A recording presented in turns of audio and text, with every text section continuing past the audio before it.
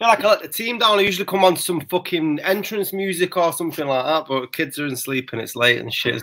I was half expecting you to come back like with, you know, naked or something, or. Oh, are we already there? We're that desperate for viewers that are on OnlyFans. Fucking hell. Made 14p. Made 14p last month on OnlyFans. Okay, that was a good month. It's a very niche market, that. Only. We're not quite there, brother. How you doing, man? After the horror show today, I was having a really shit day. Well, I had a great day. And the first time in ages, I had 2 hours, and the kids, you know, they said, "All right, Daddy, if you do this for me till 4 o'clock, then you can have the TV. You won't be disturbed or anything." I thought, "Oh, this is bliss. This is bliss." And then I sat down and watched 2 hours of the worst bit of football I've ever had. And then I thought, I'm going to go for a nap because I am sulking. And I woke up at 9:15 and saw that Liverpool had been beat by 7-2 by Aston Villa, and the world just gets more and more fucking mental. It does get more and more mental, and we're gonna discuss this. The latest episode of 2020 is fucking Chicken Oriental tonight. I've never heard that one before. Yeah. I usually go with the Radio Rentals one, but it's a bit out of date now, and no one knows what Radio Rentals is. No. Yeah, show me age. That's Scotty. I'm Motty. This is Scotty and Motty. This is episode number, I don't know, 19, I think. Maybe it might be more. We've done a lot of top fives. We're doing about 2 dozen. The latest edition of our podcast, where we're going to be talking about just what's going down in the ghetto. Scotty, talk to me. What's been happening, mate? It's been a big week, hasn't it? Well, Donald Trump has left the White House and gone into hospital because after a year of saying the sort of playing down what the coronavirus was, suggesting that you can defeat it with vitamin D and Dettol, he's finally caught COVID himself and he's in hospital. Priti Patel has opened up her new tourist venture and is now sending migrants to a 1-star hotel on Ascension Island, which is 3,000 miles away from the country.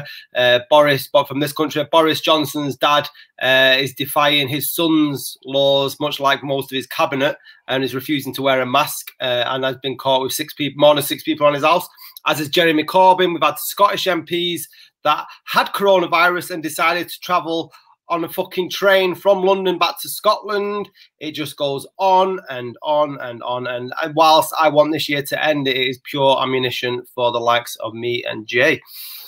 Where do you want to start? Mate, there's quite a lot to get through there. We'll start with his royal Trumpness. Yep. He's got the Rona or COVID, whatever you want to call it, or as he'd call it, the I hate China disease. As you said, didn't wear a mask, hasn't been wearing a mask, rarely wears a mask. Now and again he will. Downplayed it at one point, said that there was 15 cases in the US and he expected them to be down to nothing within a week. That was 200,000 deaths ago. And now on Wednesday, I think he was diagnosed, or it came out he'd been diagnosed with it. And then he was took to Walter Reed Hospital. Doing quite well because he paid $750 in taxes, and yet he's getting thousands of pounds or thousands of dollars worth of medical attention. So socialism's working for him. I mean, the funny thing is with this whole Trump thing is, you know, I've seen like Biden suspended his campaign or he's a negative ads. I've seen people saying you need to rise above it, you need to wish him well. You know, at the end of the day, he's still the president. He's still a 70-odd-year-old man who's got a potentially fatal disease. And we should be better than that and not take the piss and not, you know, wish him death or anything like that. And I'm not wishing him death. I want him to survive and I want him to get beat off Joe Biden in the election. But I'm not going to fucking show him any sympathy. I mean, this is a guy that mocked a disabled reporter when he was running for president last time round. He's the one that mocked Hillary Clinton when she had pneumonia, mimicked her and mocked her. He constantly has jibes about Joe Biden being old, Sleepy Joe, he calls him. Nancy Pelosi, I think he calls her, I forget what he calls her. He's got another nickname for her. He constantly mocks people. He's constantly downplayed this virus. He's just been an absolute car crash when it comes to it. As you mentioned earlier, he advised people to more or less get on a sunbed and inject bleach. to combat it. I mean, he's actively caused deaths with his actions, and now we're meant to feel sorry for him because he's got it. And you know, I don't feel sorry for him. I don't wish him ill. I just don't give a shit, if I'm being brutally honest. I'm not going to show him any sympathy. Like I said, I hope he survives, and I hope we go into this election, and I hope Joe Biden absolutely wipes the floor with him. Do you think that will happen, though? Because I was talking to some friends about this.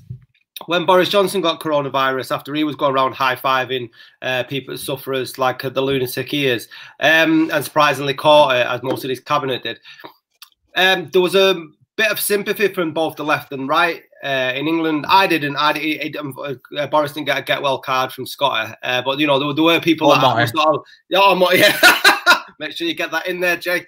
There were people that were sympathising with him because they were saying like, oh, he's having to fight through this and he's trying to take the country through.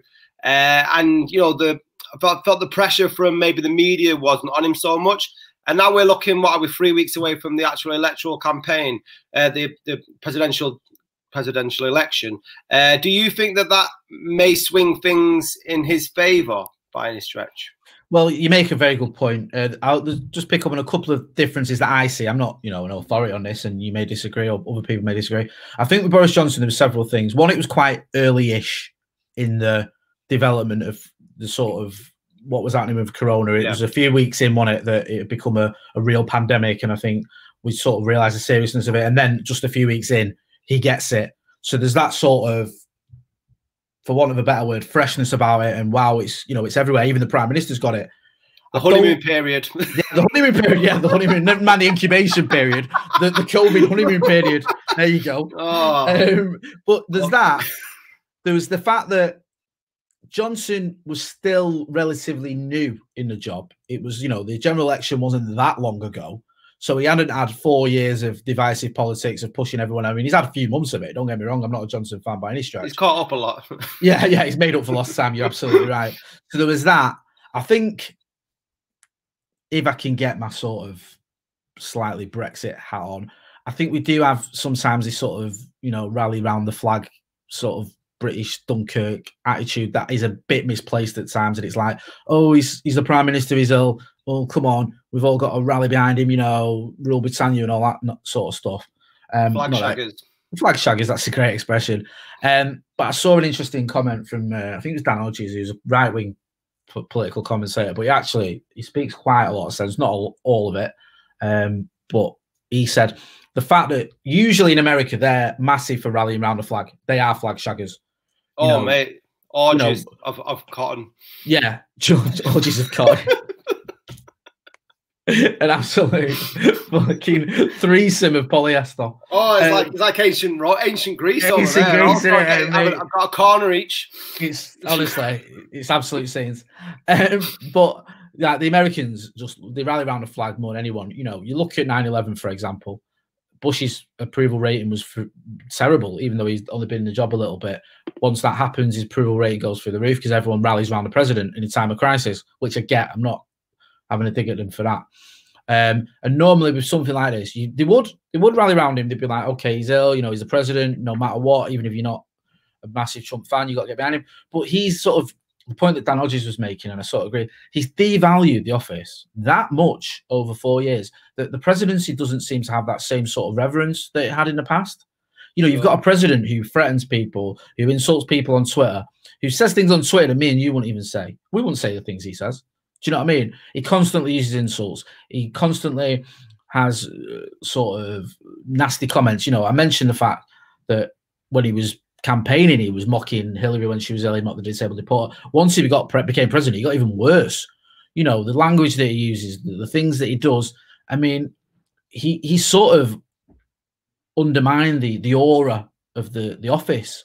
You know, the Americans in general have always had this sort of, okay, no matter what you think, it's the presidency. It's, you know, he is the commander in chief. He is the guy who lets it, and there is a sort of, you know, majesty to that office. Do you know what I mean? Like there is, but he's got rid of all that in 4 months. 4 years, sorry. He's just sort of erased it. So now he just comes across as like this sort of reality TV star firing shots at people at 2 o'clock in the morning on Twitter. So I don't think that people have that same sympathy or empathy for him. The fact that he's been so horrible to so many people has undermined him. The fact that he's downplayed the disease in a way that even Johnson, all right, he slightly did with the whole herd immunity thing, but he backtracked on that, and then he tried to hammer home the importance of it and how serious it was, and lockdown and all that other stuff. Trump's, even when he was in lockdown, he was campaigning almost against his own lockdown, sending out tweets like freedom and liberty and all this shit. So I think for all those factors, he's not getting the poll bump that he should, because, you know, in a different world or a different time or a different, he'd have been different. Right now, people would have been all around him. They'd have been having candlelit vigils and, you know, crying, and they'd have been like, you know, pray for the president, it'd be trending and all this other stuff. I mean, it might be, for all I know, because there might be still a lot of right wingers that are for that. But there isn't that because of him, because of his personality and what he's done. And it's like, you know, you can't have it both ways. You can't do all the things that I've mentioned, and then when you get that, because of your own stupidity as well. I'm not saying everyone that catches COVID is stupid. They're not. But he's literally done everything you shouldn't have done. He's not worn a mask. He's held rallies. He's had people in the same room who have tested positive. I mean, it's just an absolute shambles. And the fact that it's taken him this long to get it is probably the only surprise. Yeah, it's like going on a club 80s to 30 and shagging about and not wearing a condom and not expecting to get chlamydia. You are going to get burnt, and that's exactly what happened the way he was sort of going through coronavirus. But when you make the comparison to Boris Johnson, Boris sort of bumbled his way through it, and I know we can look around at the back of Boris Johnson. You got Dominic Cummings, the puppet master. Trump has been a lot more sadistic and evil in his, not evil might be strong, but sadistic in his sort of ways of approaching and stuff. And he does seem to go back on the advice that he was given, like he said, going against lockdown and stuff. Do you think it was, I didn't want to get all fucking Ian Brown with it, with tinfoil at, but it was fucking convenient timing, mate. It was. Yeah, on the back of the $750 tax that he's paid, after him doing that debate, which turned into a farce. Both me and you stayed up till 2 in the morning to watch him just talk over Joe Biden. Yeah, I'm not going to let you finish any single sentences. And then he gets coronavirus 2 days later, and it looks like he's probably not going to have time now, I imagine, to do any more debates, you'd think. Although there's rumours today that he might actually go back into the White House tomorrow. But there's been contrast, haven't there, in terms of how ill he actually is. He didn't look well when he did his video, did he? I know what you mean. It's slightly convenient. I think the whole Melania voice recording as well, about when she was saying, give me a fucking break, about the kids getting separated from their families, didn't help. That had been another sort of blow to the campaign. And Melania's always been sort of viewed as, I don't know, maybe a decent person who just happens to be going out with this megalomaniac, for want of a better word. But then she showed her true colours on that audio recording, where she just basically didn't give a shit about these kids who'd been separated from families and was against Christmas, rather sort of bizarre, sort of Alan Rickman in Robin Hood. Okay, yeah, nice one. So there was that, and then almost the sun. And so, yeah, I mean, I get where you're coming from. I just think, to be honest with you, he's been that reckless. Yeah. It was only a matter of time. And I think, I mean, there was suspicions, wasn't there, when Johnson got it, did he actually have it? I've seen a few people saying that, because, again, that was sort of convenient in a way. But I just think these people have just taken too many chances. I think they've not practiced what they preach in terms of social distancing, in terms of wearing a mask, in terms of not contacting people that may be infected. We've done pretty much what we should have been, what we've been asked to do. I think the ones that haven't have been over-exaggerated and overplayed in the media. And I think we'll get to it in a minute. The message has been that confusing, especially in the UK, that even the Prime Minister himself and his advisors and the websites, the government websites, the official websites, don't make much sense. So, you know, we've sort of told the party line, ironically, and they haven't, and that's how they've ended up getting it. I think, yeah, you know, I wouldn't be that amazed if it turned out that it was a hoax. I just don't think it is. I just think it's more fucking recklessness, to be honest with you. Yeah, no, I just thought I'd throw a little conspiracy theory in there. I've heard it a few times, mate. I've heard it a few times, to be honest with you. I heard it with Boris Johnson, and a lot of people saying it with Trump as well. You know, I mean, let's face facts, it's not the most ridiculous conspiracy theory we've had recently. But I think we're being a bit too kind for him, thinking it's designed. I think that fucking stupid. that they just caught it despite being in the most powerful offices in the Western world and having all the opportunities to avoid it. And it just, you know, we spoke about it before. It amazes me how two people, in Trump and Johnson, who've had literally hundreds of thousands of pounds spent on their education, can be so fucking thick. Indeed. And let's bring it back over here then. We're talking about the guidelines, because it came out this week that what's Boris Johnson's dad called again? Stanley, is it? Yeah, Stanley Johnson. The apple does not fall far from the tree on that one. But he's not been following his own son's advice. There was a picture in the paper today about where he was at the barber's or reading something and the mask was below the neck. If you can't get your own dad to follow your advice as Prime Minister, do you remember, my dad doesn't listen to me at the best of times, but, you know, when you're trying to set an example, the one thing like, Dad, just do us a solid here, Dad. I really need you not to go to Greece. Just do it.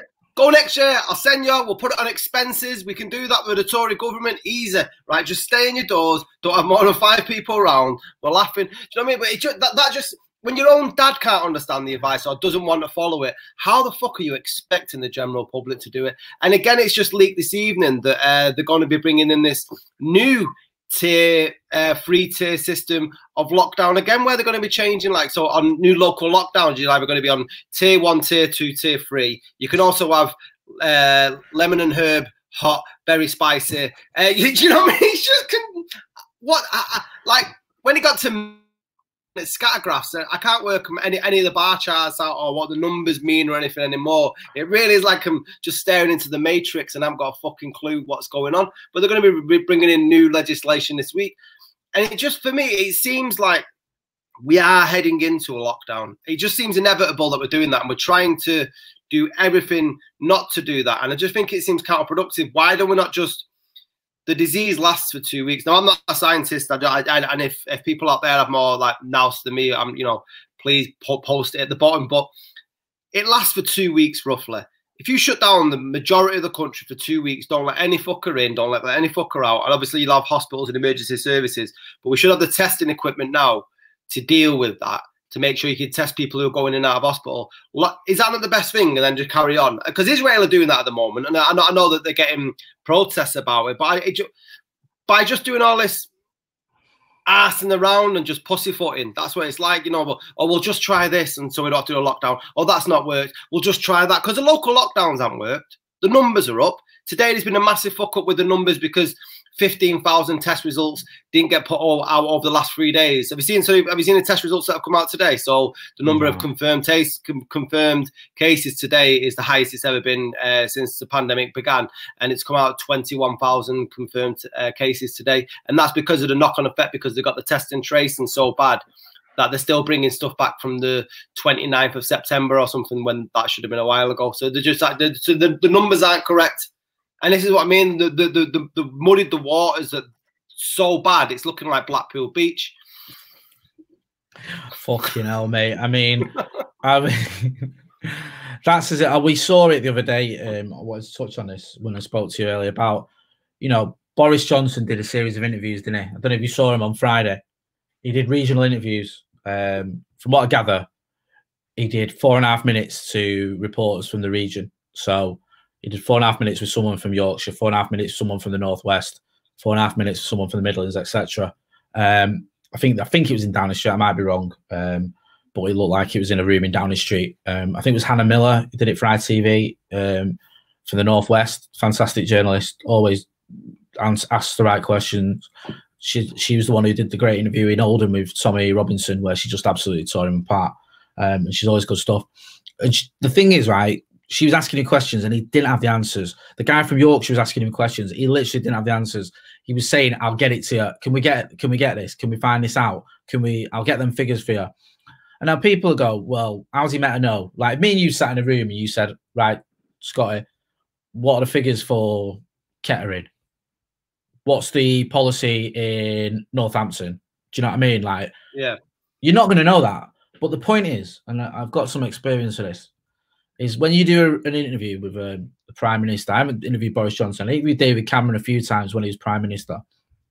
And I'm guessing, I don't know because I wasn't there, but I'm guessing, and I'm almost certain that this is how it would work with Johnson is you'll give him the questions or you'll let him know at least what region you're from. Yeah. So he'll be briefed. So when Cameron, the first time I interviewed him was in Lancashire, there were 6 of us who did a huddled interview with him. We all had questions. We gave him the questions first, the topics, and he was briefed. So when I asked him a question, or when someone asked him a question about Preston Bus Depot, which was like a listed building in Preston that everyone was up in arms about getting demolished, he knew about it. Now, do you think David Cameron automatically knows the history of Preston Bus Station? Of course he fucking doesn't. Do you know what I mean? Someone else asks him about the crime in Rosendale and he knows the answer, or he knows a answer, even though it's bland. Do you think he knows about crime in Rosendale? Fucking hell, no. People in Rosendale don't even know the answer to that one. So, you know, he was briefed, and it was the same again when the Chancellor came to Manchester and we had him at the Graphene Institute. Again, he knew the questions or the topics at least, and he was briefed. So Boris Johnson would have been briefed. He would have been told, right, you're in with someone for Yorkshire now. These are the facts and figures from Yorkshire. He didn't know them. You're in with someone from the Northwest now. These are the rules in Manchester. These are the rules in, you know, this is what's going down. And he didn't have the answers. He's just fucking clueless. Now, that's either poor advice from his advisors, which I think is being kind to him. It's either him being too fucking lazy to read the advice he's given or to take it in, or being too arrogant to think he needs to know it all and just can bluster his way through like he does with any interview and with any sort of comment. He just seems to, you know, mess his hair up a bit and make a few jokes. And everyone fucking goes along for the ride. It's jovial, funny, buffoonery Johnson. Yeah. Well, it's not fucking funny. You know, to quote the Smiths, that joke isn't funny anymore because there's people dying. So it was just really, really irritating for me. And I thought, you know, 4.5 minutes is not nearly long enough to ask the Prime Minister questions about a pandemic in your region with all these different rules going on, all these different stats you want to get to, the different approaches, especially Manchester, where you can go. I think it's, if you drive across Greater Manchester, there's 4 different types of lockdown or something, restrictions in different boroughs. You know, I don't know what the exact boroughs are. I mean, I'm not the fucking Prime Minister. I've not been briefed on it, but I think, you know, in Oldham it's different to Salford and that shit. But he didn't know. He just didn't know, and it's just like, it's embarrassing. And then, you know, he was on Mar today, and again, it's just, you know, it was like speed dating. Mar was just firing question after question at him without really getting into it with him properly. Do you know what I mean? It was like he was in a rush to just get as many questions in as he could. And it's just, you know, it's just shambolic. You're not getting anywhere. And you've got the Prime Minister sat there and you're asking him and telling him this doesn't make sense. And a point that Hannah Miller made, I think one of the points she made was the infection rate now in Oldham, or when lockdowns, restriction, or when restrictions started in Oldham, I think she said, forgive me, I'm getting this quite a little bit wrong, is sort of lower than it is in his own constituency. Yet there's no restrictions in his own constituency, and he couldn't answer it. It's just he hasn't got an answer for that. So why are you putting restrictions down in parts of the Northwest when the infection rate is lower than your own constituency? Why are you not doing it in your own constituency? Maybe it's because those people voted for you. Maybe it's because you fucking got to deal with them people more on a regular basis. Maybe it's because, you know, you just give a shit more about the feelings of those people and the economy of that area. And maybe up north, you know, where we all throw stones at the moon, you're not really asked. Yeah, and it's like, you know. Yeah, that's exactly what it seems. There's no maybe about it, mate. It's just just blasé, innit? He just walked in and thought, I'll just bumble my way through these interviews. More like a token gesture rather than coming to inform people that by and large their lives are depending, whether it's their physical, or their economy, you know, or their life, their quality of life is based on the decisions that are made by him and his government. I seen it on Mar this morning. There's another question was saying, well, local lockdowns aren't working, Boris, because the numbers are rising now in loads of areas where there's local lockdowns. And he's just bumbled his way through that. And one thing that really does my nut in when it gets the, you know, when they do the interview with the fucking medical people, is it Valence and Valence and Whittle? Is it? It's Whitty, sorry. Yeah, Whitty, yeah, that Valence.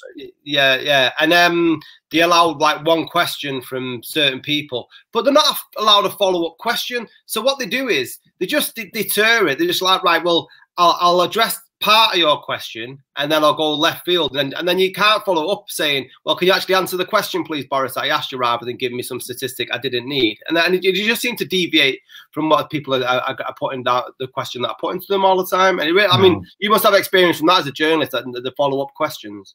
Yeah, you need follow-up questions. You know, it was so frustrating for me when they did the daily briefings, just watching it and just seeing that people were getting one question, it wasn't getting answered, and they weren't getting a follow-up. you know, it's I've been in that situation before where you tried to ask a follow-up question, or you want a follow-up question and you don't get it, and the question you've originally asked hasn't been answered. I mean, I haven't been on it on the scale of what you saw there, but I've had it in other interviews. And so, yeah, you know, to a certain degree, when we've interviewed the Chancellor or the Prime Minister, I remember once when we did a huddle with George Osborne, who was the Chancellor at the time, and Jen Williams from the MEN, who's one of the best journalists around. She asked him a question. He didn't answer it. They tried to take him out of the room, and she stopped. She looks almost stood in his way and was like, I want an answer to this question. You haven't answered it. What is the answer? And fair play to her, she got one. But it was just like, you know, slightly bizarre scene when you see the Chancellor being confronted by Jen's only like 5'4" or whatever. She's only tiny.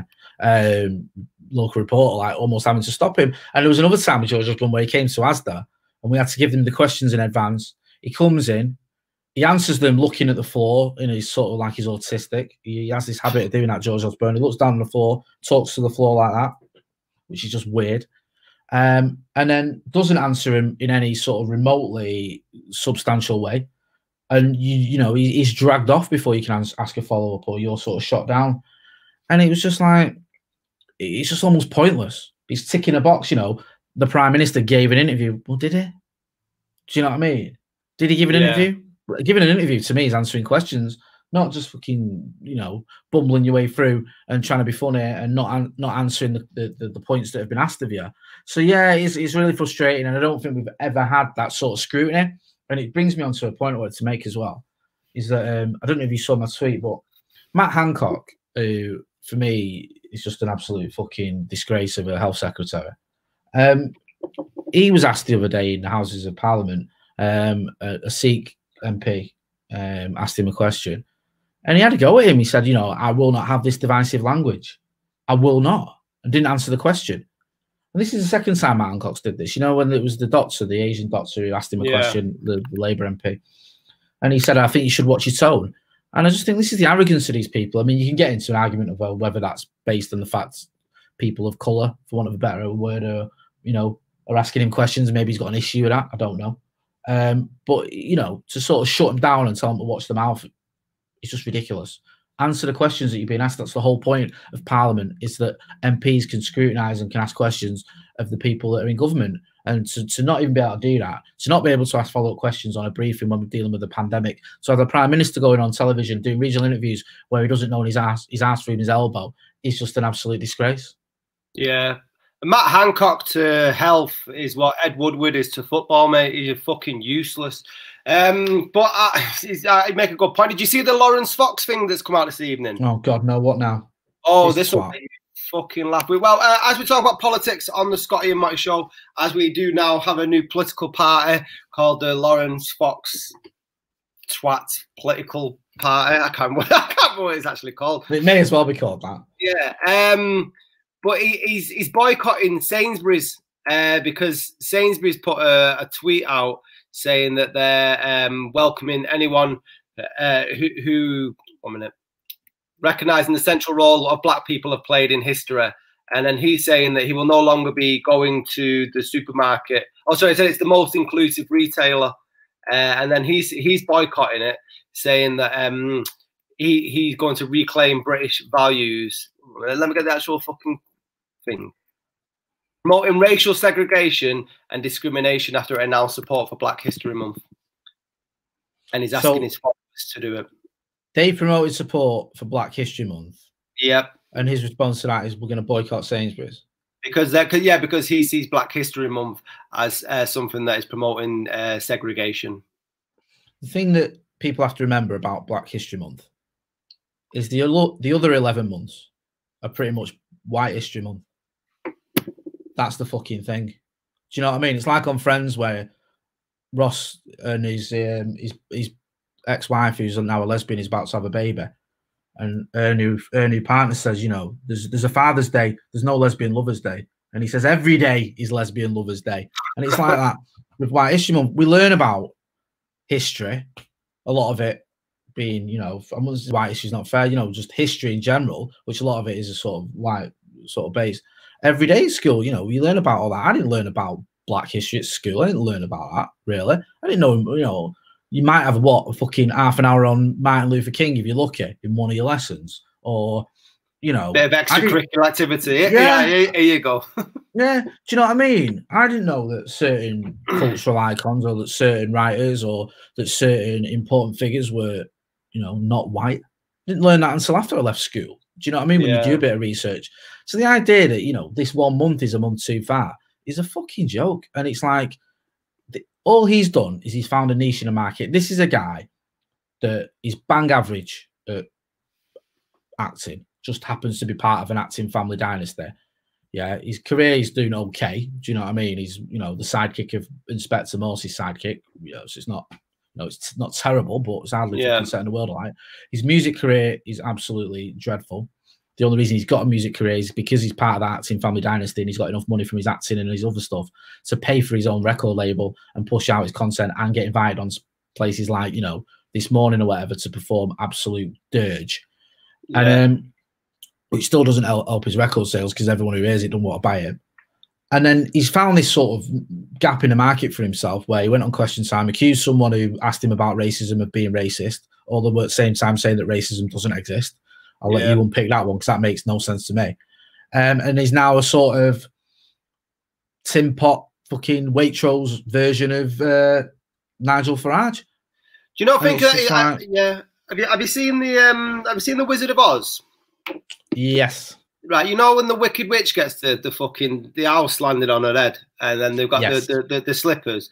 He just seemed that, like, we did a podcast about maybe 3 months ago where the Wicked Witch died and we had poppers and stuff. He's just put Katie Hopkins' slippers on and just walked down the yellow brick road towards Sainsbury's protesting like it's fucking Rosa Parks. And that's what he's done. He's just basically going for that Katie Hopkins quid, and that's what he's doing. You know, how anyone can sort of see themselves as being credible and not laughed off the face of the fucking country or the planet by protesting against Sainsbury's because all they're doing is supporting a month that celebrates the history of a race of people whose history was all but fucking blown off the face of the earth, apart from maybe 250 years about it.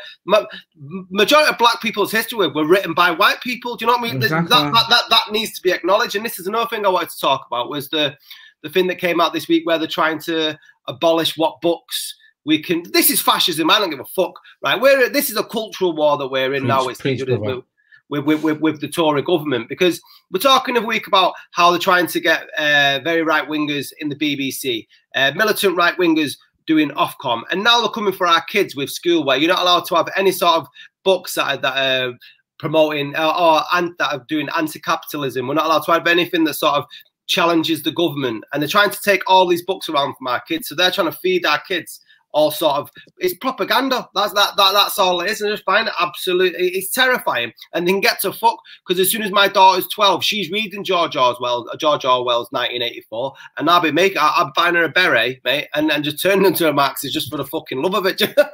But it's absolutely absurd that they can do this. And I know I don't want to get Ollie and Brown the tinfoil hat, but this does feel like a cultural war, and it does feel very much like Geppetto, the puppet master, has got, you know, is pulling the strings there, where he's trying to create a country that has a culture where we decide what information our kids have, what news is given on our mainstream British Broadcasting Corporation, who controls that, and all we're going to be left with is shit books in school and Mrs. Brown's Boys on bleeding TV, and that's it.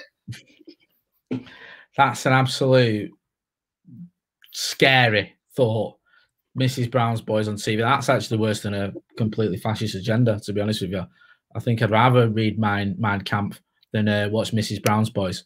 Not that I'm advocating Hitler in any way, shape or form. But no, you're right, mate. The irony is, you know, you have people like Laurence Fox saying, you know, this is a cultural war. It's a cultural war where, you know, you're moaning about 1 month out of 12. You're moaning about there being some different views on the BBC. By and large, most of the views you want are mainstream media. The two biggest selling newspapers in this country are right-wing. Most of the main commentators in this country, political commentators, are right-wing. You know, there's sort of the idea that the left or liberalism is going out of control and it's infiltrating everything, it's just a nonsense. It's just not true. You know, you're fighting a war that you've already won, really. And it's like, the problem is you just don't want any counter view. It's not that you don't want too much of it. You don't want any. You don't want the 1 month a year. You don't want the one voice on the BBC that might tweet something left wing. You don't want any of that. You want it to be a complete, like you say, a fascist right wing sort of propaganda nation where we all get up in the morning. Big Brother comes on the telly, and I don't mean the Channel 4 show or Channel 5, I think it is now. It tells you how wonderful this country is and how we're going to war with Eurasia. And we all do, you know, praise Big Brother, salute him, and then fucking go about our day full of vigor because we're proud to be English. It's a nonsense. You know, we spoke about in the past that like we're turning to V for Vendetta, and it does feel like that. And I think that this idea, you know, that some sort of part-time actor, because he seems to have given up a lot of acting to take up fucking insanity, is going to change things by boycotting bloody Sainsbury's is completely fucking ridiculous. Yeah, I mean, well, fuck him. I don't agree with his agenda regarding, because with the culture that he's fighting against is the one that I want to see the kids have, the kids reading in school. But they're saying that there's you're not allowed to have a books that publicly state desire to abolish or overthrow democracy, capitalism, or to end free and fair elections. Are we going to start burning books now? Is that the next stage? Are we actually going to go for fucking National Socialism? It is like V for Vendetta, though. It's like where the Stephen Fry character, where he gets killed because he's got a copy of the Quran in his basement, and that's why it's like, how can you stop young people reading books? And I wouldn't mind if the school curriculum offered an honest approach or like a nuanced catalogue of books for young people, but we're still teaching fucking British Empire and colonies as being a good thing.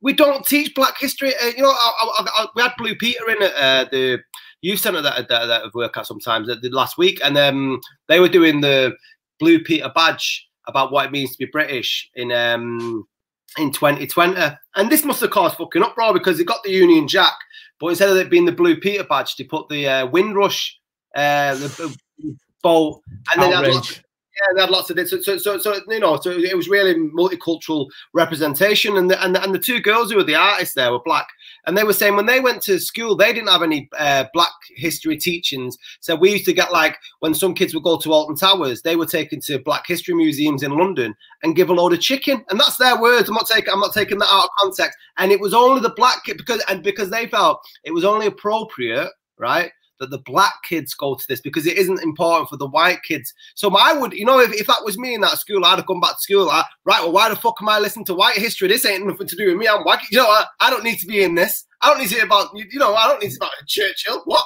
Fuck you. Mate, we had it at school. Do you know what? You're right, because I remember it was like the empire where the sun never sets on the empire, and how wonderful it was.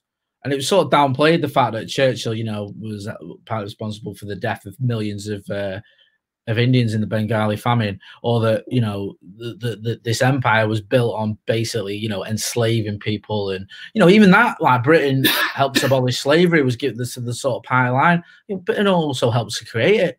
You know, these wars that we're so sort of reverent of and proud of, up until I'd argue, you know, the Second World War I get, and defeating Nazism, but the other wars, you know, the Boer War, even to a certain extent the First World War, you know, the wars throughout with France and the American War of Independence and stuff like that, these aren't anything for Britain to be proud of.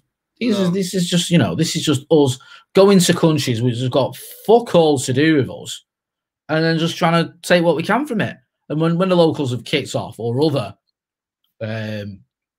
imperialist nations who also fancy a claim to that bit of land have kicked off, then you know, we've gone to war with them. I mean, even like Zulu, you know, how fucking, you know, heroic were they in that little fucking fort. Michael Caine and Stanley, is it Stanley Baker or Stanley Baxter? I was getting mixed up. Stanley Baker, thinking it. And they're fighting against all the Zulus and they're killing them all, and they survive, you know. In the end, the Zulus show them respect and leave them. So basically, they're in the middle of the Zulus' country. They massacre thousands of them for no fucking reason whatsoever, other than they think they own that. And yet it's portrayed as like great British patriotism, how a great success and a victory against the odds. Well, it's not, is it? Do you know what I mean? It's like me going to fucking the middle of, I don't know, pick a country anywhere. Do you know what I mean? Estonia, and just shooting everyone in sight and saying, this is my land now. You'd be like, you lost the fucking plot. You need to be, imprisoned. But we celebrate it like it's sort of something to be proud of, and it's not.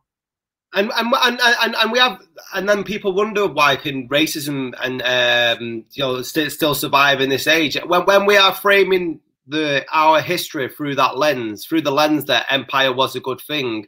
Then by and large, you have, how much work have you got to do with the young people as it is when they've got that much culture around them through stories and stuff? Because we talk on many of our top fives how black people are seen as a certain light in a lot of Hollywood films. That's only maybe turning a slight corner, and that's gonna be like the Titanic's fucking turn that around. That's I mean, that didn't end well, to be honest, but I hope it's better than that. I hope it's better than that. But when I had to do homeschooling, we did about VE Day, and I remember I had the sheet, and it said, when Hitler died, there were celebrations across Britain, and I remember my daughter was like, "Oh, Hitler died. He died, and everyone was celebrating. That's not very nice." And I was like, "No, he was a very nasty man, and he was responsible for killing lots of people." And my son pipes up and he went, "If I saw Hitler, I'd kick him in the privates." And I thought, homeschooling's not for me. I was like, right, okay, let's move on. But in Germany, they don't.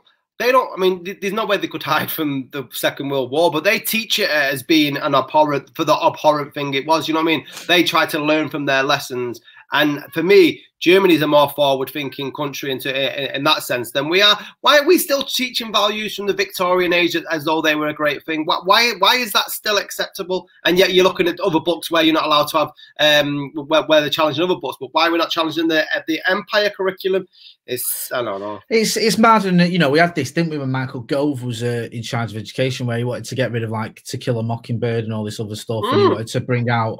To teach, I don't know, fucking whatever, just, Henry V or whatever, something more patriotic and, once more, onto the breach, dear friends, once more, and all that sort of stuff, and not anything that might be culturally significant or, give you a broader scope or, one of the great books of our time, one of the greatest books ever, if not the greatest book ever, you want to get rid of it. And it's like, what are you even on about? Why would you want to do that?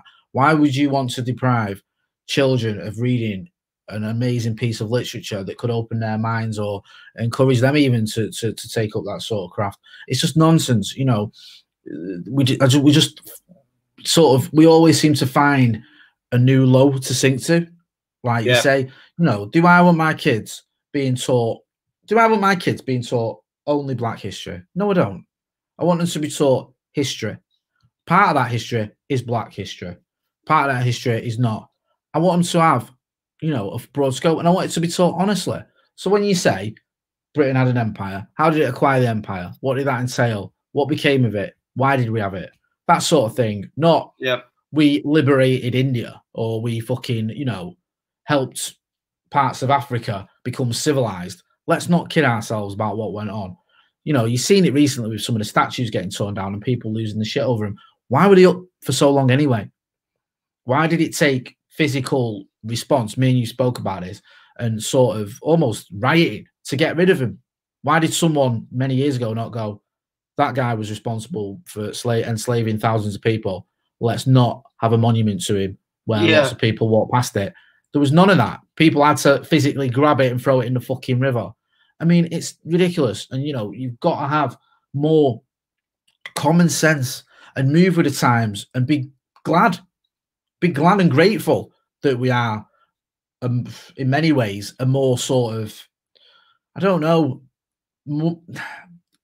a more curious generation, I'd say. Well, I think the generation now, because of the internet and everything else, does have more curiosity perhaps than maybe we did at school, because you've got all this information at your fingertips.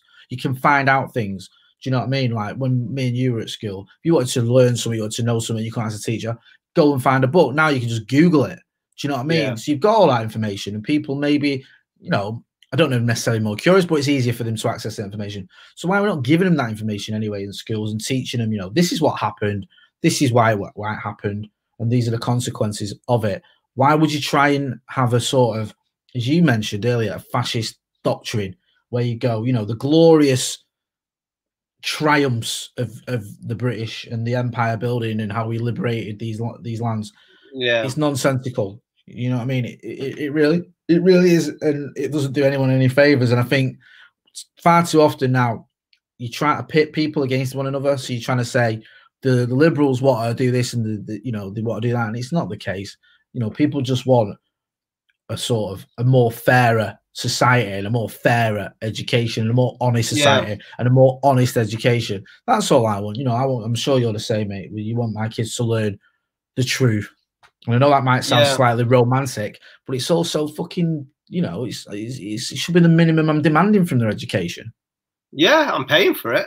You know, you know, yeah, it needs to be honest and open. And I wouldn't, on the flip side of it, I wouldn't want it to be all sort of lambasting or hating on Churchill and them sort of characters. You know what I mean? I want my children to grow up and be able to form an opinion of themselves, but it has to be a rounded opinion that they've got all the resources from different angles to come up with their own sort of their own frame and in how they see the world.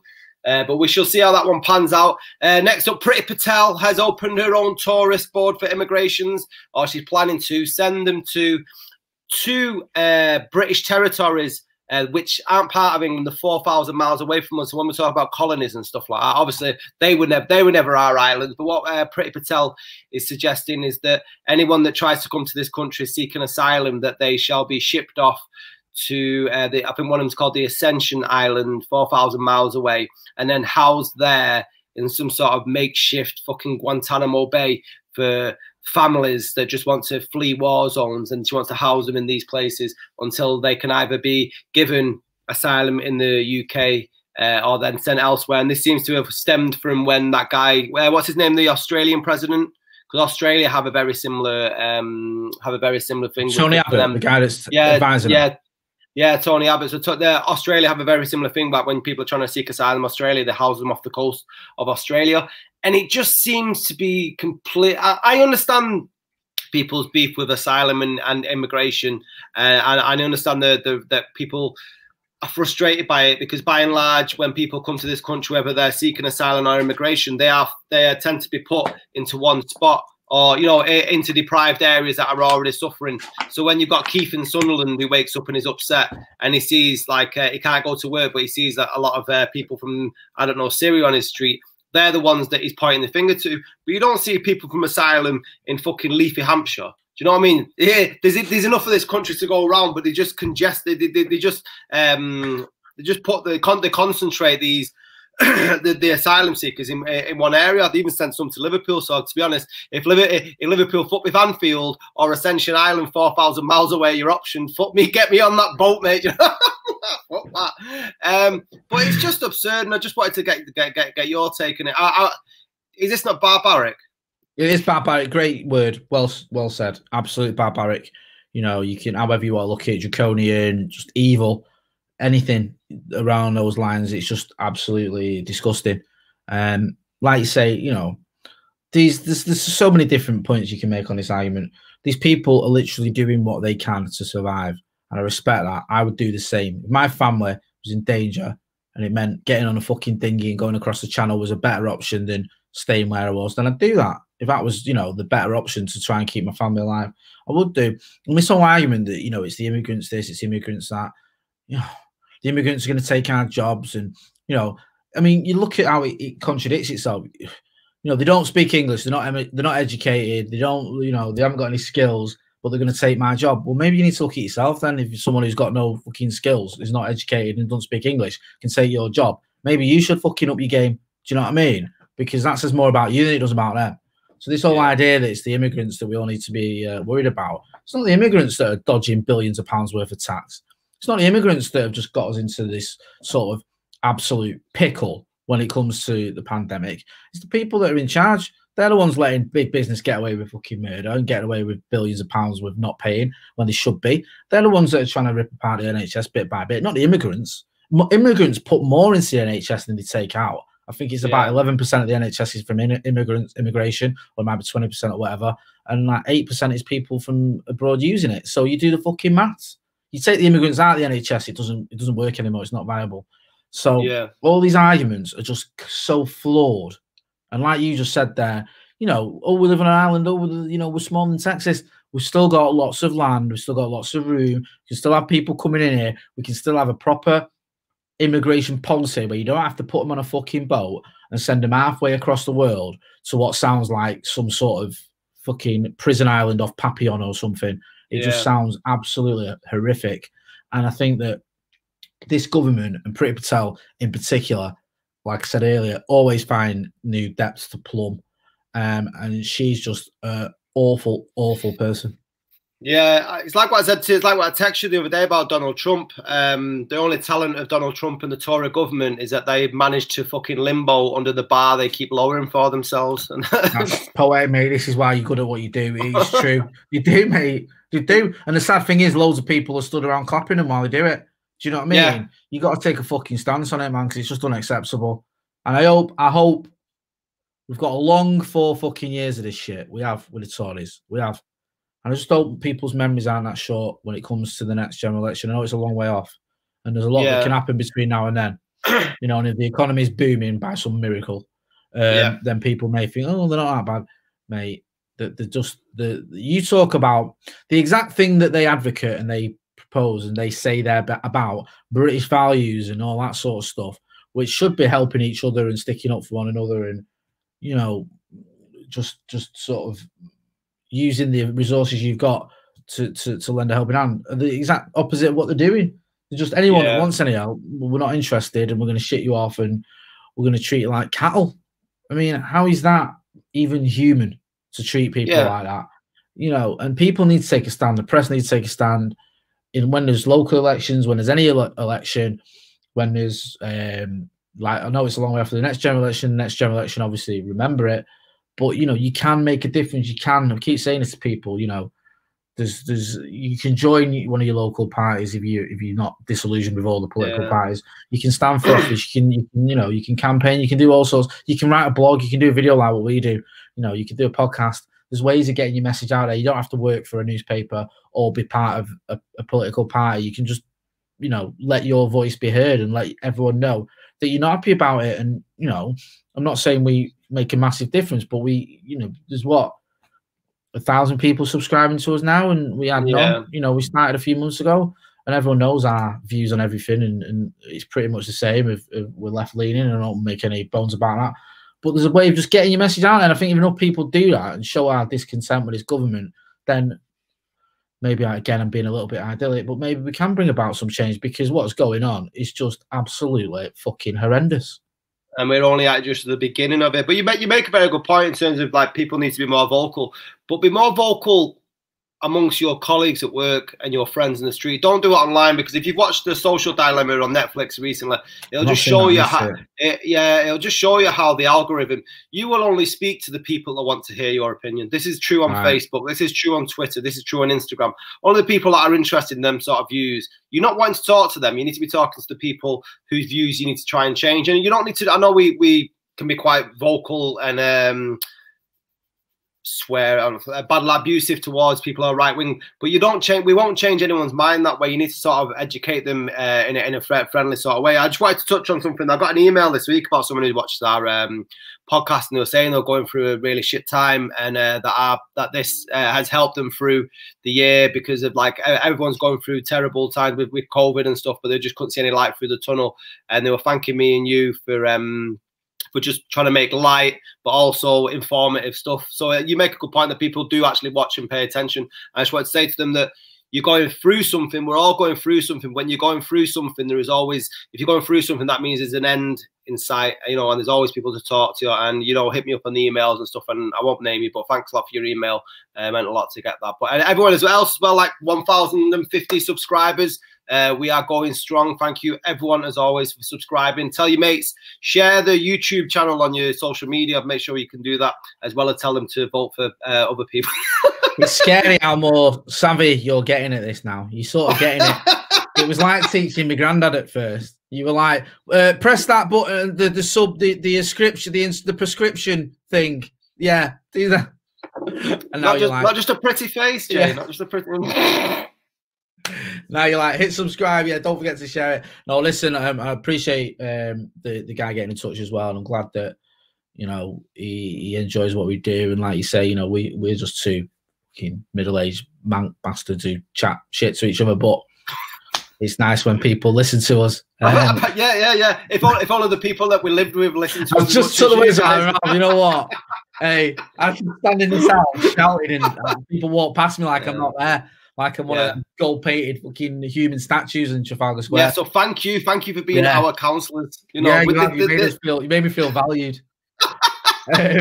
We're gonna do another one of these very soon as well. I mean, it's hard to keep up in it with all the guff that's going on, and also as Scotty mentioned, the elections 3 weeks ago. So we're trying to do something during election night, something live, man, live. Our first ever live. So what time's that going to be at, Jay? You don't need to know that, mate. Just book the next day off work, yeah. All right, okay. I've been Scotty. That's been Motta, and we shall see you very soon.